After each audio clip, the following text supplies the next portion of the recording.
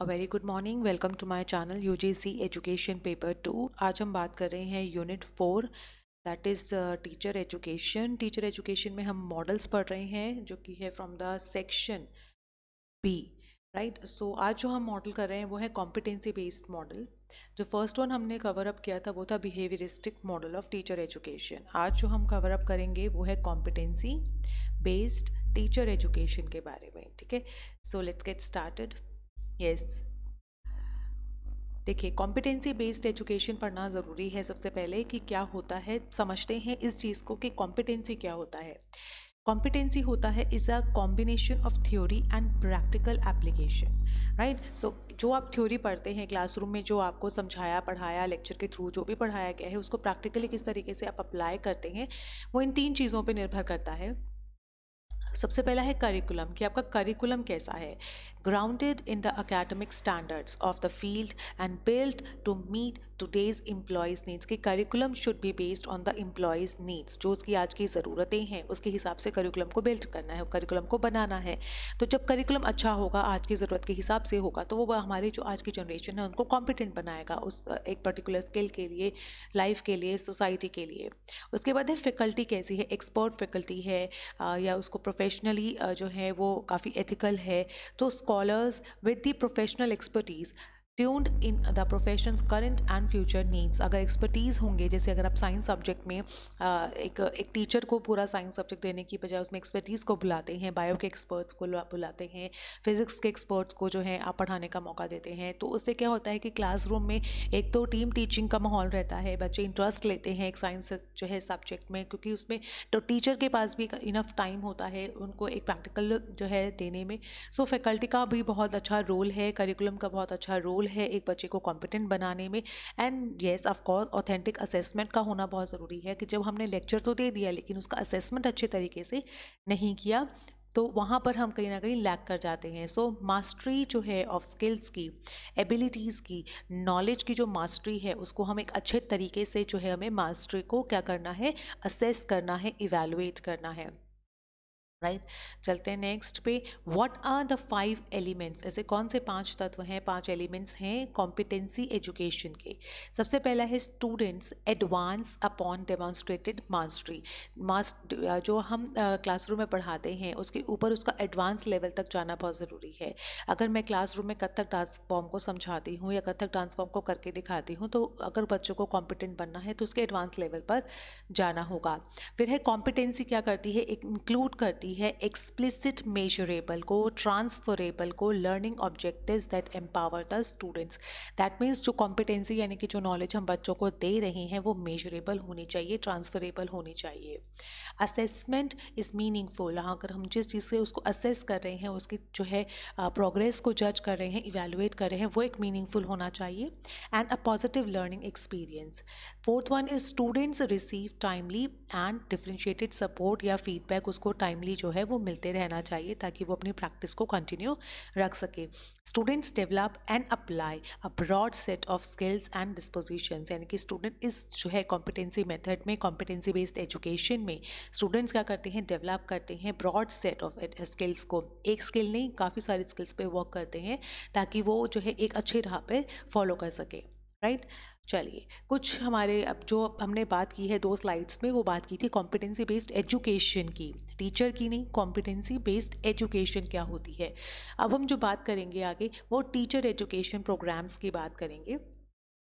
जो हमारे वीकनेसेस रहे हैं, जो ट्रेडिशनल टीचर्स के जो एजुकेशन प्रोग्राम्स होते थे, वो सबसे पहले एक लिमिटेड कंसेप्शन को लेके बनाए जाते थे पूरा प्रोग्राम, यानी कि कोई भी टेक्नोलॉजी यूज़ नहीं होती थी पहले, ट्रेडिशनल वे में बता रही हूँ। कोई टेक्नोलॉजी यूज़ नहीं होती थी, बहुत ही लिमिट कंसेप्शन, बहुत ही लिमिट आइडियाज़ को लेकर जो है टीचर्स को पढ़ाया जाता था, ट्रेनिंग दी जाती थी। वोकली डिफाइंड गोल्स, कोई ऐसे पर्टिकुलर गोल्स नहीं होते थे, वही मोनोटोनस एंड वही रिपीटेड, वही जो है ना रिटर्न जो लिखा हुआ होता है वही बस बस डे बाय मतलब वही साल भर वही चलते रहते थे, कोई इनोवेशंस नहीं होती थी। पीस जो है मील चेंजेस एंड इनोवेशंस अगर हुई है तो 10 साल में एक बार हो गई है, तो चेंजेस जो इनोवेशंस भी होती थी वो भी बहुत ही पीस मिल होती थी, यानी कि बहुत ही छोटी छोटी होती थी। These innovations have a great potential value. अगर इनोवेशंस डेली बेसिस पे तो नहीं पॉसिबल होता है, ईयरली वाइज अगर आप इनोवेशंस को फॉलो करते हैं तो टीचर के अंदर भी खुद इंप्रूवमेंट नज़र आती है। But they have been tagged on to the existing programme with a little and no adjustment in the rest of the programme. आजकल की सोसाइटी के अकॉर्डिंग क्या होता था, मतलब ट्रेडिशनल वे में बता रही हूँ, बहुत ही लिटिल एडजस्टमेंट करके कहते थे कि हाँ प्रोग्राम में चेंजेस कर दिए गए हैं, बट वो इनफ नहीं होता था, जो है नीड के अकॉर्डिंग नहीं होता था। Teacher educators failed to consider, teacher जो होते थे उस टाइम पे वो फेल होते थे किसमें, weather and how these innovations की, इन इनोवेशंस के साथ किस तरीके से, मतलब they are not particular able to follow that innovations और टू अंडरस्टैंड दैट इनोवेशन की इनोवेशन आपने कर तो दी है। जैसे अब क्या होता है, पहले इन सर्विस प्री सर्विस जो है टीचर ट्रेनिंग नहीं होती थी कि उस दौरान बच्चों को ये बताया जा सके, या ट्रेनिंग के दौरान जो है उन्हें इनोवेशन से बताया जाए, इनोवेशन से अवगत कराया जाए। एक पहले क्या होता था, हाँ जी इनोवेशंस आ गई हैं, अब उसको टीचर को दे दिया गया है, जी चलाइए अब बैठ के। teacher is not competent to follow that innovation, teacher is not very competent and to use that innovation। अगर जैसे एक एडुकॉम, एक जस्ट एन एग्जांपल, एक एडुकॉम जब एक न्यूली इंट्रोड्यूस हुआ था, सो टीचर इज़ नॉट कैपेबल कि वो उसको जो है क्लासरूम में प्रॉपर तरीके से जो है फॉलो कर पाए, या प्रॉपर तरीके से उसको उसके थ्रू लेक्चर्स को डिलीवर कर पाए। तो उसको समझने में ही टीचर को इतना टाइम लग गया कि वो इनोवेशन पुरानी हो गई और इनोवेशंस मार्केट में आ गई।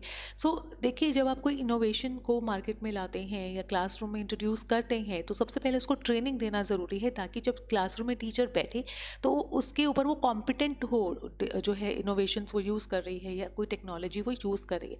सो पहले के टाइम पे ऐसा नहीं होता था, तो जहाँ पे वो इसीलिए वीकनेसेस का नाम दिया गया है। Now the lack of programme evaluation, जो भी प्रोग्राम्स होते थे उनका प्रॉपर तरीके से इवैल्यूएशन पॉसिबल नहीं हो पाता था। इनएडिक्वेट डेटाबेस फॉर प्रोग्राम डिसीजंस, जो भी डिसीजंस लिए जाते थे वो इनएडिक्वेट होते थे, like just as a lack of specific objectives, क्योंकि हमारे पास उस टाइम पे स्पेसिफिक ऑब्जेक्टिव्स नहीं होते थे, इवैल्यूएशन प्रोसीजर्स नहीं होते थे। Poor programme evaluation makes the database and programmatic decisions, क्योंकि हमारे पास उस टाइम पे क्या होता था, एक तो टेक्नोलॉजी नहीं थी प्रॉपर, है ना, ऊपर से हमारे ऑब्जेक्टिव्स प्रॉपरली डिफाइन नहीं थे, तो जो हम प्रोग्राम्स बनाते थे या अगर हम कोई लेसन प्लान बना रहे तो वो प्रॉपरली एग्जीक्यूट नहीं कर पाते थे। Unresponsiveness to the environmental change, है ना, जो भी एनवायरनमेंट में चेंज आते थे उसके लिए हमारा रिस्पॉन्स बहुत ही ठंडा रहता था कि हाँ आया है ठीक है इट्स ओके। हम लोग उसके लिए अवेयर नहीं होते थे, ना ही हम अवेयर होते थे कि उन्हें बच्चों को भी बताना ज़रूरी है। Lack of client orientation, client यहाँ पे बच्चों को बताया गया है कि बच्चों को बहुत ही जो है टेक इट ईजी नहीं होता, लाइक कि उनको बहुत ही ईजी वे में लिया जाता था कि ठीक है आज बच्चे ने पढ़ा नहीं पढ़ा इट्स ओके। आज की डेट में बच्चों को कॉम्पिटेंट बनाना बहुत ज़रूरी है। पेरेंट्स इतने अवेयर हो गए हैं हर एक चीज़ के लिए कि को करिकुलर एक्टिविटीज़ भी उतनी ही इंपॉर्टेंट है जितनी अकेडमिक एक्टिविटीज़ हैं। सो आज की डेट में टीचर्स के साथ साथ पेरेंट्स भी बहुत ज़्यादा अवेयर हैं, और जब दोनों साथ में चलते हैं तो ऑब्वियसली बच्चे के पास कोई ऑप्शन तो होता नहीं है, तो बच्चों को अपने आप को निखारना ही पड़ता है, बच्चों को मेहनत करनी ही पड़ती है। Now come to the CBTE। CBTE का मतलब है यहाँ पे कॉम्पिटेंसी बेस्ड टीचर एजुकेशन। हमने जो पहले पढ़ी वो वीकनेसेस पढ़ी थी कि हमारे जो सिस्टम में क्या वीकनेस थी। अब हम प्रॉपर तरीके से जो है डेफिनेशन पे आते हैं कि कॉम्पिटेंसी बेस्ड टीचर एजुकेशन जो प्रोग्राम्स होते हैं स्पेसिफाई करता है कॉम्पिटेंसीज को demonstrated bye students performance of the competency and holds the student accountable for meeting that criteria. कुछ क्राइटेरियाज होते हैं, बच्चों को उस क्राइटेरिया को फॉलो यानी उस क्राइटेरिया तक पहुंचने के लिए कॉम्पिटेंट बनाया जाता है। कॉम्पिटेंसीज रेफर करता है एक अच्छा एटीट्यूड को, कि एक अच्छा एटीट्यूड हो, अंडरस्टैंडिंग्स हो, स्किल्स हो, बिहेवियर्स हो, दैट फैसिलिटेट करता है। अगर एक अच्छा एटीट्यूड होगा, एक अच्छा अंडरस्टैंडिंग होगी, अच्छी स्किल्स आप डेवलप कर रहे हैं, बिहेवियर एथिक्स होंगे, तो आप इंटेलेक्चुअली सोशल इमोशनली ग्रोथ करेंगे। Student is held responsible. Now right now अगर हम बात करते हैं, students are very responsible for their studies and for डेमॉन्स्ट्रेटिंग these competencies. कि अगर उन्हें कथक डांस फॉर्म आता है तो वो बहुत ही अवेयर हैं कि वो अपने आप को शो अप करना चाहते हैं थ्रू जो है कॉम्पिटिशन्स हैं, थ्रू स्टेज कॉम्पिटिशन्स होते हैं या स्टेज परफॉर्मेंसेस होते हैं। सो बच्चों के अंदर उससे क्या होता है, एक खुद को जो है अपने आप को दिखाने का मौका मिलता है। यस। इंस्ट्रक्शनल मॉड्यूल्स हैं यहाँ पे कुछ, जैसे at the heart of the competency based teacher education programme there are certain instructional modules होते हैं कि किस तरीके से इंस्ट्रक्शंस दी जाती हैं. Instructional module can be defined as a set of learning activities intended to facilitate the learner's acquisition and demonstration of particular competency or particular competencies. इसका क्या मतलब है, यहाँ पे इंस्ट्रक्शनल, आपको पता ही है इंस्ट्रक्शंस देना, तो कुछ ऐसे सेट ऑफ इंस्ट्रक्शनल मॉड्यूल हैं जिसके थ्रू, यानी कि कुछ ऐसी एक्टिविटीज़ हैं यहाँ पे जिनके थ्रू हम एक कॉम्पिटेंसी नहीं या बहुत सारी कॉम्पिटेंसीज को सिखाते हैं, डिमॉन्स्ट्रेट कर पाते हैं, किस तरीके से बच्चों को करना है वो दिखा पाते हैं. सो जैसे फर्स्ट वन है a rational that describe the purpose and importance of objectives. In this module, आप इस मॉड्यूल में देखेंगे कि प्रॉपर तरीके से जो है ऑब्जेक्टिव्स को और इम्पॉर्टेंस ऑफ ऑब्जेक्टिव्स को दिखाया जाता है ताकि एम्पिरिकल यानी कि experiences, theoretical and practical terms को समझा जा सके, ताकि ऑब्जेक्टिव्स को हम इन तीन जो है टर्म्स में समझ सकें. It places the module and objectives of the module with in the context of the total programme, यानी कि जो भी हमारा प्रोग्राम है, जो भी हमारा कोर्स है, उसमें हम ऑब्जेक्टिव्स को इम्पोर्टेंस देते हैं. Objectives that specify the competencies students is expected to demonstrate. उन ऑब्जेक्टिव्स में हमें प्रॉपरली डिक्लेयर करना है कि किस तरीके की स्किल्स को हमें बच्चों को सिखाना है, किस तरीके की चीज़ों को हमें डेमॉन्स्ट्रेट करना है. थर्ड चीज़ आती है pre requisite. Any competency the student should have prior to entering the module. अगर बच्चे के पास कोई प्रायर नॉलेज है तो उसको उस चीज़ में डालना ज़रूरी है, उस प्रोग्राम में डालेंगे. Pre-assessment procedures, usually diagnostic in nature, that provide the student with an opportunity to demonstrate the mastery of the objectives or relevant of the objective. Pre-assessment procedures होते हैं जहाँ पे बच्चों की जो को opportunity दी जाती है ताकि वो अपनी मास्टरी को, यानी कि जिस कॉम्पिटेंसी के ऊपर उन्हें मास्टरी है वो शो अप कर सके. लर्निंग ऑल्टरनेटिव्स, यानी कि which are the various instructional options available to the students and each of which is designed to contribute to his acquisition of the objectives. Basic इसमें ये है कि लर्निंग के लिए उनको ऑल्टरनेटिव्स दिए जाते हैं कि किस किस तरीके से डिफरेंट तरीके दिए जाते हैं ताकि वो अपनी कॉम्पिटेंसी को जो है शेप अप कर सके, उसको जो है प्रैक्टिस के थ्रू जो है रेगुलरिटी में ला सके. फिर है post assessment procedure that permit the student to demonstrate the achievement of the objects. अब पोस्ट असेसमेंट लिया जाता है, यानी कि जब हमने कॉम्पिटेंसी सिखा दी है बच्चों को, किसी एक जो है क्वालिटी में उनको स्किल कर दिया है बच्चे को, तो उसके बाद हमने उसका असेसमेंट लिया ये जानने के लिए कि वो जो स्पेसिफिक हमने ऑब्जेक्टिव्स बच्चे के लिए बनाए थे वो कितना हम लोग अचीव कर पाए हैं. और फिर उसके बाद क्या करना, रेमीडियल करना, कि जहाँ पर हम लैक हैं, जिन चीज़ों में हम लैक हो गए हैं, उन चीज़ों को क्या करना है, हमें दोबारा से सही करना है. सो remedial procedures to be taken with the students who are unable to demonstrate the achievement, जो unable रहे हैं अपनी achievement को दिखाने में, उनके बाद हमने क्या कहते हैं, पोस्ट असेसमेंट के बाद हमने देखा तो उनको रिपीटियल किया जाता है. अब यहाँ पे कुछ कैटेगरीज में परफॉर्मेंस कॉम्पिटेंसी दिखाई गई है, जैसे बहुत ही बढ़िया है. यहाँ पे सबसे पहले है स्पेशल प्रोफेशनल कॉम्पिटेंसी कौन सी होती है, उसके बाद हम पढ़ेंगे जनरल कौन सी होती है, फिर हम पढ़ेंगे डिडैक्टिक एंड साइको डायडैक्टिक, ठीक है. उसके बाद डायग्नोस्टिक या इंटरवेंशनल मॉडल भी हम पढ़ चुके थे, आपको बताया था, जिसमें 3 टायर्स थे, right. and social, psychosocial and communicative competence, managerial and normative competence, and professional and personality cultivating competence. तो इन्हें एक एक करके हम पढ़ते हैं. चलिए लेट्स स्टार्ट. सबसे पहले है स्पेशली, जो हमें अपने प्रोफेशन के लिए कॉम्पिटेंसी क्वालिटीज़ हैं वो क्या है. एडुकेटर जो है has mastered a systematic body of knowledge. उसको एक स्पेशलाइजेशन में क्या होना चाहिए, मास्टरी होनी चाहिए. Educator is able to apply the practical experience of the subject, की जो भी उसे प्रैक्टिकल नॉलेज है उसको अप्लाई करे, उसको ट्रांसफॉर्म करे इनटू द वेरी गुड जो है subject content. Is able, now educator is now able to integrate करे कुछ डिफरेंट नॉलेजेस को आपस में इंटरडिसिप्लिनरी, ताकि बच्चे और बेहतर तरीके से समझ पाएँ. And educator is able to use the skill in the field of ICT, उसको ICT का यूज़ करना आना चाहिए, है ना. सो ये कुछ ऐसी स्पेशल कॉम्पिटेंसी है जो एडुकेटर के पास होनी चाहिए. नाउ कुछ जनरल कॉम्पिटेंसी है जो टीचर के पास, एक एडुकेटर के पास होनी चाहिए, वो है educator has mastered on both theoretical and practical level, and उसको कंबाइनली उसको डीप नॉलेज होनी चाहिए साइको सोशल की, साइकोलॉजिकल की, सोशल की, मल्टी कल्चरल एस्पेक्ट्स की. So these are the general competencies that educator must have. Educator is able to support the development of individual qualities in the students. मतलब एक support होना चाहिए teacher के पास, teacher support करे बच्चों के development में. And a high level of creativity. Educator को ऑब्वियसली क्रिएटिव होना बहुत ज़रूरी है, फ्लेक्सिबल होना बहुत ज़रूरी है. फ्लेक्सिबिलिटी का यहाँ पे मतलब है अगर कोई गिफ्टेड बच्चा है तो उसके हिसाब से बच्चों को समझाए, अगर कोई स्लो लर्नर है तो उसके हिसाब से बच्चों को, तो teacher must be flexible. And adaptability है ना, उसके अंदर जो है एक एडुकेटर के अंदर अडेप्टेबिलिटी होनी चाहिए, हर एक सिचुएशन को अडेप्ट करने की, उसके अकॉर्डिंगली टीचिंग लर्निंग प्रोसेस को मोल्ड करने की. सो हमने जो अब पढ़ा है वो है स्पेसिफिक एंड जनरल, हमने दोनों कॉम्पिटेंसीज को पढ़ लिया है that educator must have. Right, now the third competency is didactic and psychodidactic. Educator is able to transform the methodology of knowledge of a given discipline into the way of thinking of student in the given subject of study. देखा यहाँ पे आपने बहुत आसान शब्दों में इन्होंने समझाया है आपको कि एक एडुकेटर को ट्रांसफॉर्म करना आना चाहिए मेथडोलॉजी ऑफ नॉलेज, कि जिस तरीके से आप पढ़ा रहे हैं उसको बच्चों के तरीके से समझाइए, जिस तरीके से बच्चे समझेंगे, सोचेंगे, हायर ऑर्डर थिंकिंग तक जाएंगे, उस तरीके से चीज़ों को समझाइए.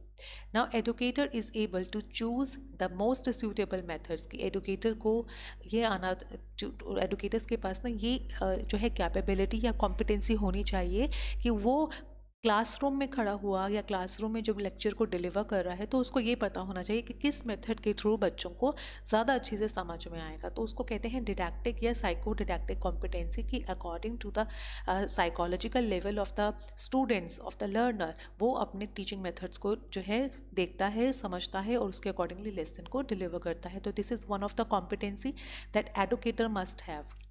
Now the fourth one is diagnostic and interventional competency. ये भी बहुत अच्छा पॉइंट है.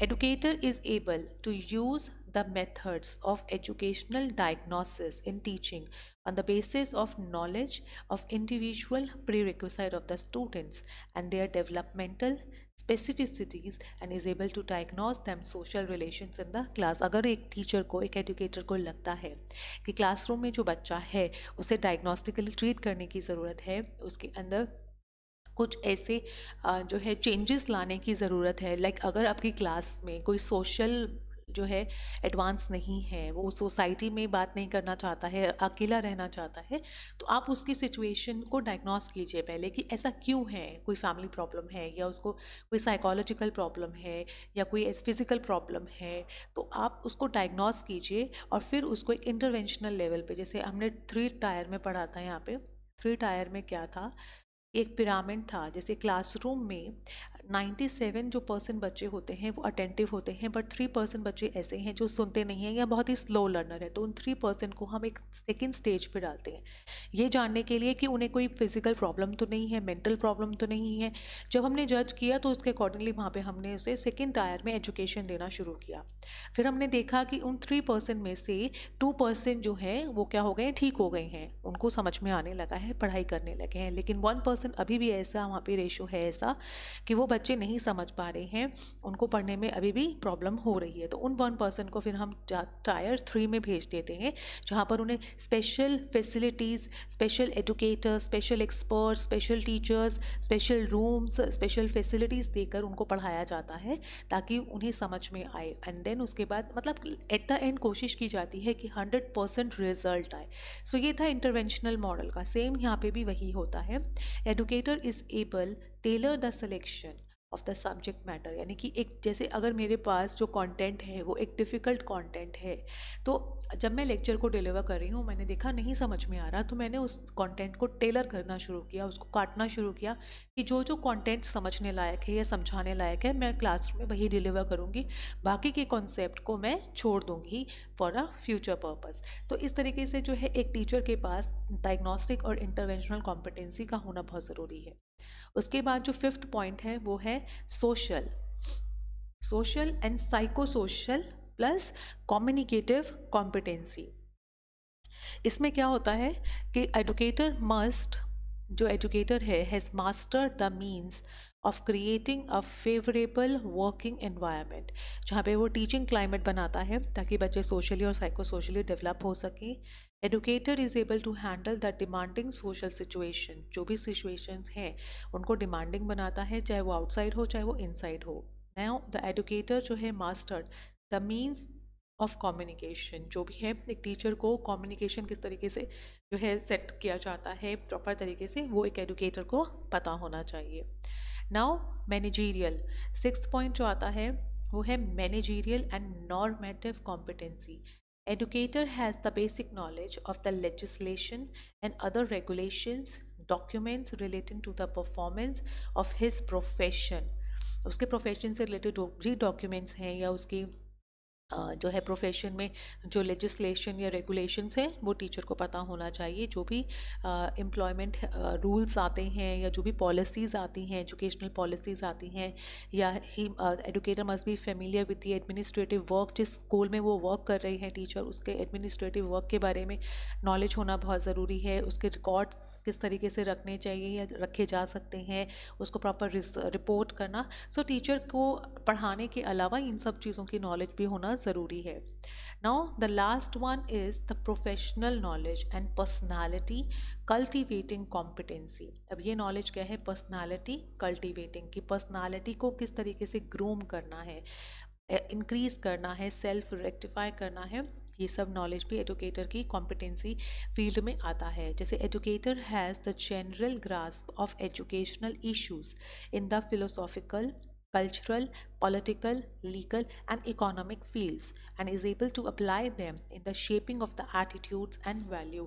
कि जो भी एजुकेशनल इश्यूज आते हैं टीचर को ज़रूरी है उनको किस तरीके से आपको हैंडल करना है अपने आप को, तो वो चीज़ टीचर के पास नॉलेज होना चाहिए। टीचर जो है, एडुकेटर जो है, is capable of self reflection on the basis of self assessment. यहाँ पे आती है पर्सनालिटी। पर्सनालिटी जब भी बात होगी हम यहाँ रिफ्लेक्शन की बात करेंगे। रिफ्लेक्शन के ऊपर एक पूरा लेक्चर है यहाँ पे। सो रिफ्लेक्शन होता है सेल्फ को जो है असेसमेंट, सेल्फ असेसमेंट, खुद की असेसमेंट की जाती है यहाँ पे। पर्सनालिटी तो एक टीचर को जो है क्रिटिकली जो है एक्सेप्ट होना चाहिए अपनी, जो भी अगर उनको क्रिटिक्स होते हैं, जो भी उनको क्रिटिकली जो है बात कर रहा है या क्रिटिकली उनको जज कर रहा है, उसको भी एक टीचर जो है क्वालिटी होनी चाहिए उसको भी एक्सेप्ट करने की। Educator has the physical resistance and physical fit होना चाहिए एंड मॉरल इंटीग्रिटी होनी चाहिए, उसके पास मॉरल एथिकल्स होने चाहिए। सो हमने 7 जो है यहाँ पे पॉइंट्स पढ़े हैं, 7 जो क्वालिटीज़ होनी चाहिए कॉम्पिटेंसी एक टीचर को, वो हमने यहाँ पे बात की है सारी।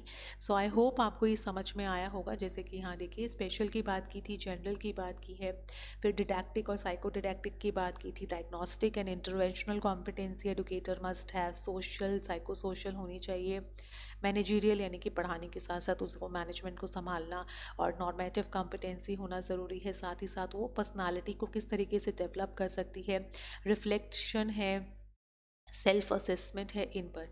So these are all competency जो कि टीचर को must possess. So thank you so much for today and don't forget to like my videos and subscribe करना मत भूलिएगा ताकि coming up जो है videos according to the updated syllabus आपको मिलती रहे। So have a nice day. Thank you. Bye bye.